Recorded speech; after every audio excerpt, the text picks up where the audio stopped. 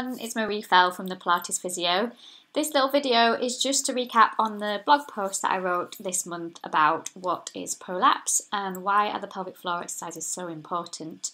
I started going around some playgroups today with my pelvis and talking to ladies in the playgroup about pelvic floor, and I spoke to ladies who just had children and grandparents of people looking after their grandchildren, and it's really interesting to see what we've been told following birth of children or being pregnant in different generations. Quite an eye-opener, but I think it's really important that we talk about prolapse. It's not a nice subject to discuss, and it's certainly not something that we open up to over the dinner table with our friends.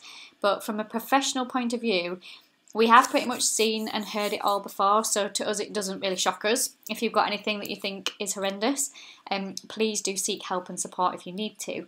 So I think the funny thing that stood out to me this morning was people just laugh it off if they've got a problem with their pelvic floor, and just think it's common and I'll just wear a pad and it's fine, and I've had children and I expect it. But yes, it's very common, but no, it's not normal. And please don't just continue to buy loads and loads of pads, because the manufacturers who are making the pads will love you, but your pelvic floor muscles will just keep getting worse. So I think from a women's health physiotherapy point of view, I really need to sing the message out that your pelvic floor muscles are so important, and we do need to be more aware of them and giving them a lot more attention. And the reason why is because if you don't know what a prolapse is, I'm just going to show you my little chicken.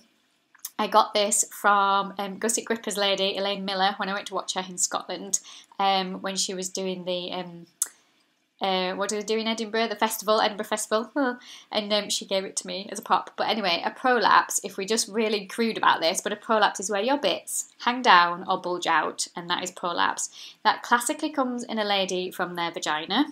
And there's lots of different types of prolapse. So a prolapse will feel to you like a bulging, a dragging down, a heaviness, and it often feels worse at the end of the day. It normally goes off if you're sat, but if you're standing for long periods of time, it can also feel worse, and sometimes you can get lower back pain from having a prolapse. So there are different types of prolapses, going back to the chicken.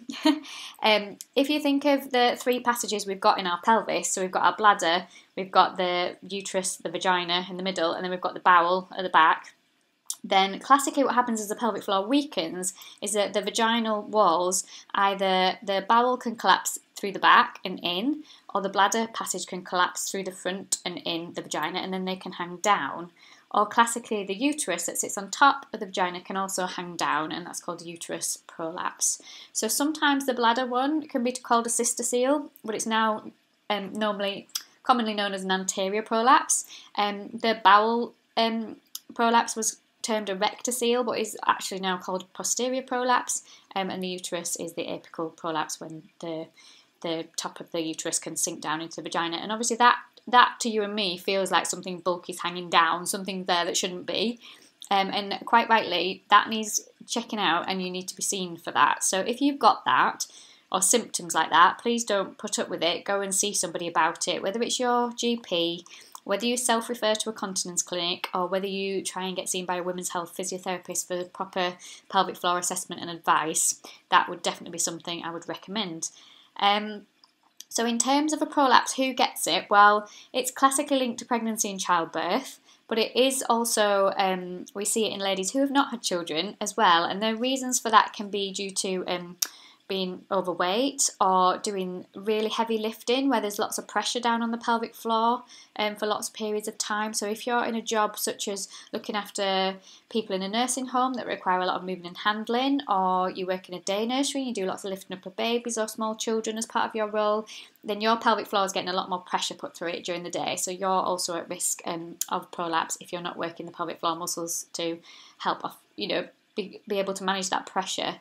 Other things that also commonly are related to prolapse, so you can either get it when you're pregnant, you can often get it just after you've delivered a baby, or it may catch up with you in the menopause as the estrogen levels and your hormones start to change. So if you've not had a prolapse when you're pregnant or just given birth and you think, yes, I've got away with it, it's as your body gets older and ages and the signs of the menopause, it might catch up with you then. So it is really important that your pelvic floor muscles become part of your day-to-day routine, and they are practiced every day for life, I'm afraid, not just for Christmas.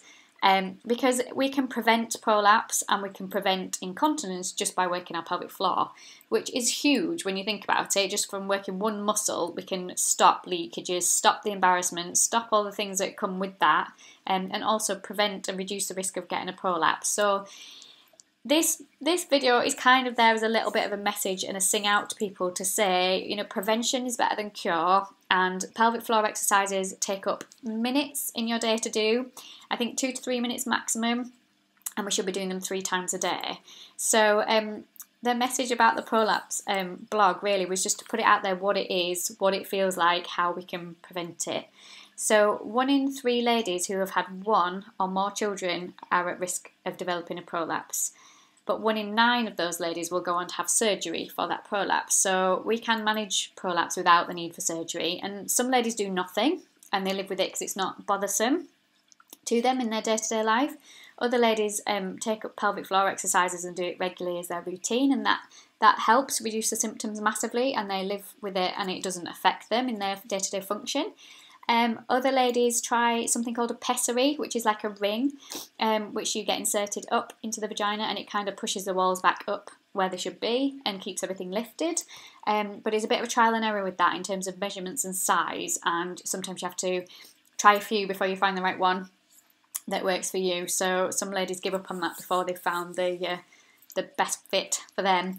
And then obviously the end alternative is surgery, and it depends on whether you're still sexually active, whether you're still having children, and how severe your prolapse is, because they grade it in stages 1 to 4, would affect the type of surgery that you have. So a gynaecologist would speak to you about that. But obviously I don't expect people to bombard me with messages on my Facebook page or anything, but if you do have any messages and you want to privately message me with any questions, please do. Because I can hopefully answer them, and if not, I will point you in the right direction of where you can get help or more information. So I hope this has just sang a little message out about pelvic floor exercises to you, and just remember the chicken. We want to prevent this rather than having to then deal with it when it's arisen. So get squeezing your pelvic floor. And if you're not sure how to, then again, please message me. There's lots of information out there about how you should be doing your pelvic floor exercises correctly. So just make sure that you are working them in the right way. Okay, bye for now.